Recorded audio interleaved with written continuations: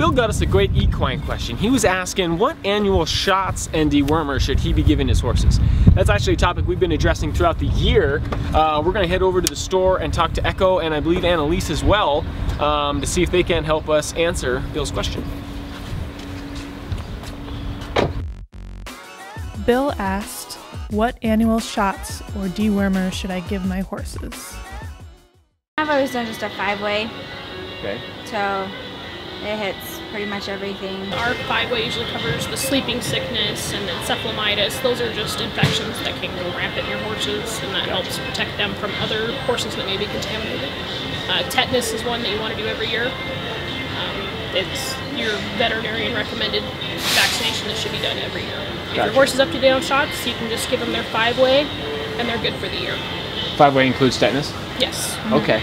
And West Nile is separate. We sell it separately only because when you have it at a combination shot, unfortunately you will have to do a booster shot of the West Nile later just because of how that vaccine counteracts the other ones. But if you do the West Nile separately and you keep up to date on it, you can just give that West Nile single shot once a year. So when it comes to matters of vaccinations and deworming, these are just general guidelines, so if you have any specific questions or concerns regarding your horse, consult your veterinarian. Back to Echo. That's good to know. Okay, so is the West Nile typically in the 5-way as well? It can be. We don't offer it, but there are a lot of other stores who do. Okay, so what does our 5-way do? Our 5-way takes care of the encephalitis, the tetanus, and then the 2 types of sleeping sickness, and then rhinomyelitis and parvovirus. Nice. And then we offer the West Nile separately. Correct. Benefit being? That you, as long as you're up to date on it, you can give it 1 shot once a year. Nice. That makes sense. And then you're doing a separate dewormer program from that? Yep, and most people will do a broad spectrum in the fall, but the best way to know what you need is to do a fecal count, like with your veterinarian, so then you know what kind of parasites you're up against. But really, you can do an ivermectin paste or a basic Strongit or Boticide in the spring. Yep, just like that. All right. So if you're looking for more information, we've definitely been doing a lot on equine care. We have an equine edition e-mag that you can check out. Check that out here. We also got our blog, North 40 Life, where we're always putting up new content, and you can check out everything equine there as well. Check that out here.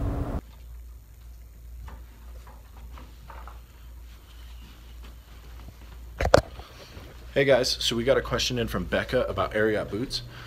Turns out our Ariat boot rep, Alvin, is in the building, so we're gonna go talk to him and get the answer. Becca asked, are Ariat Lady Fatbaby boots appropriate for horseback riding? Pretty much the same. Gotcha. See how clunky this is? Gotcha. There's a lot of drag, and your circumference is less there. If you feel that and then feel this, it's huge. Gotcha. And our boots are designed to have a 70% drag in, 30% drag out. In other words, the resistance comes when you insert your foot in the stirrup, and then it takes it out when you go to take it out. Yeah. Gotcha. All right, so it has really nothing to do with square toe versus round toe. No. Really, what's going to be differentiating your riding boot from a non-riding boot is thickness of your sole. Pretty much the clunkiness and then the depth of it here. The only thing you want to be careful of is width in here. There's some of these vendors that have like a 4-stitch welt that are wide, and Gotcha. you just got to have enough room to make sure you're in. That makes sense. Yeah. That makes sense. To answer that young lady's question, there's a no and a yes. The no, first of all, I'm going to sound like a politician here, but the no is this one. That was the original Fatbaby with the blown sole with a lot of aggression.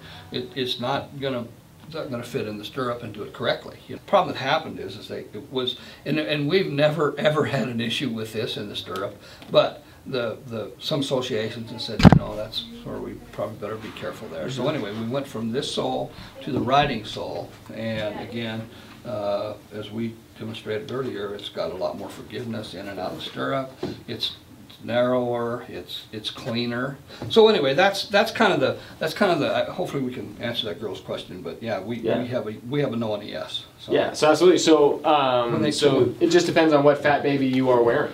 And there's certainly a Fatbaby that complements more to riding the sole. Absolutely. No. Yeah. So we're gonna head back to Dave at Neutrina for the last of our 4-part series that we've kind of been doing on chicks. He's gonna let us know why your chick's feathers might be falling out. Nicole asked, what makes my chicken's feathers fall out? They are on good feed and have a clean coop. Yeah, absolutely. That's a very common question, especially for first-time chicken owners. So a chicken will go into molt, which means they basically lose their feathers and regrow new ones, starting for the first time at 18 months. And then after that, every single year they will go through that, usually in the late summer, early fall type of area. They do that, of course, getting ready for the winter. So they shed their old feathers and get new ones in order to help them stay warm throughout the winter. So usually what happens is when they start to molt, they'll stop laying eggs. So all their energy can go into regrowing feathers. And, you know, this can last anywhere from a month to 2 months, kind of depending on the breed of chicken. And of course, then that would be the right time to think about changing their diet to help them regrow new feathers. And you can go to your local North 40 and talk to your feed department employees there, and they can help you get the right feed to help your chicken get out of molt and back to laying eggs for you. That makes sense. Just kind of curious. Is there, do you know where chickens typically start to molt, like where feather loss maybe starts? Yes, great question. So each bird is a little bit different, but generally they need to molt from their head backwards. You know, so if they start molting anywhere else, like let's say back on their tail feathers first, that could mean two things, or one of two things, I guess. A, you might have a rooster or a dominant hen that's picking on them. Or if they start back near their vent, that means that they probably have mites. Mites are, you know, think of mites like, you know, a kid getting lice, for example, and it'll cause the feathers to fall out. So there's things you can do for that also, which again, you know, through feeding and then some other products, which you could also go to North 40 and they can help you figure out which, you know, product you need. But definitely if it starts from the back and is going forward, then it's definitely mites. If it's just tail feathers, it's probably a rooster or a mean hen. 2-0, episode 20 is now officially completed. Thank you so much for making this happen. Keep bringing us those questions. If you're on Facebook, leave them in the comments. If you're on Instagram and Twitter, use the hashtag AskNorth40. And if you're on Snapchat, draw us a sweet picture and get us those questions. Keep bringing them to us. We'll keep getting the answers. See you next week.